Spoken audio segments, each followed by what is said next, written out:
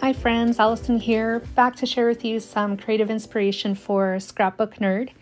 Today I combined my design team layout with a sketch for Christy's 30 days of sketches.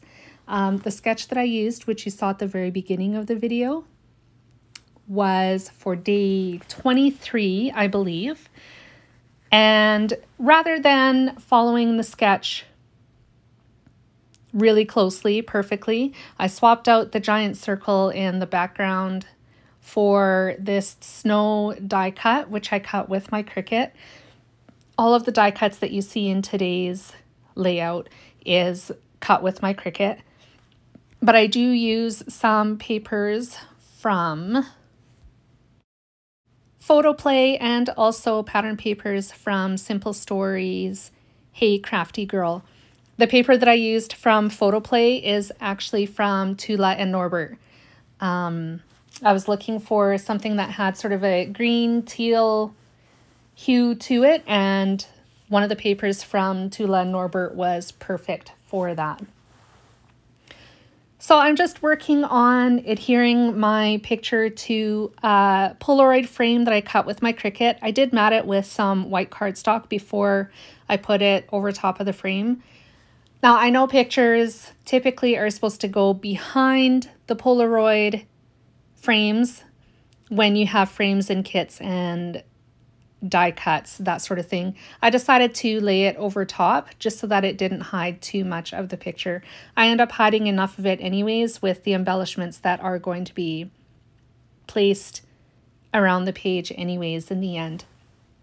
This layout is about our Christmas Eve tradition. We always order in on Christmas Eve, and it's usually, typically, Chinese food. And while I was looking for a title for this particular layout, I found a phrase in my Cricut image library that said something about our favorite recipe is takeout. And I thought that was genius.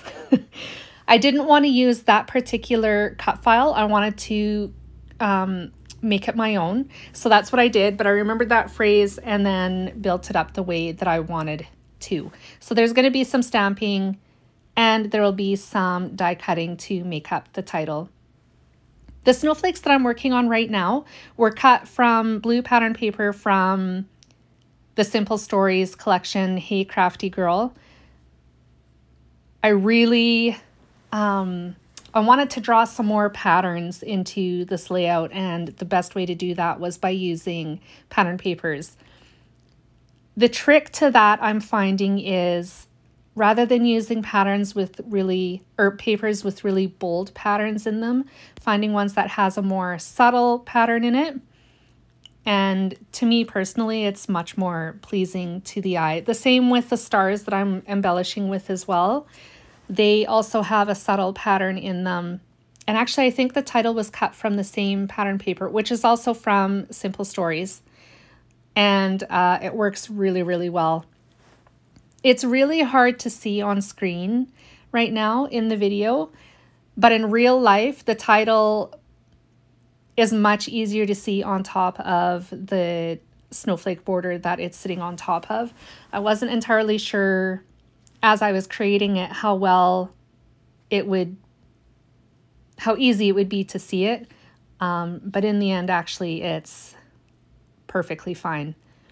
I also used some of the stickers from Hey Crafty Girl. Actually, I think only like one maybe. But as I was looking at the phrases on the sticker sheet, even though it is craft themed, I thought the phrase, I can make that, would work really well in a tongue-in-cheek sort of way for this layout, especially since my favorite recipe is takeout. And literally on Christmas Eve, it totally is. I don't mind cooking supper on Christmas Eve. We will just put it that way when ordering in is what the plan is. So I did include some spray mist in the background as well. I do believe I used Heidi Swap Color Shine, and I think it's in like lime for the background.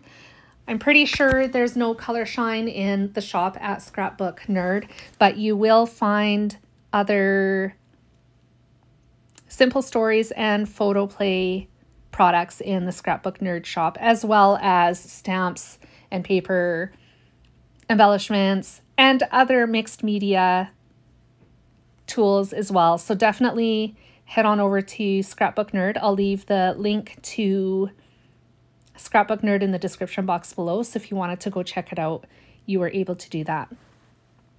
So here, as I was saying, the title would have a mixture of die cutting and stamping.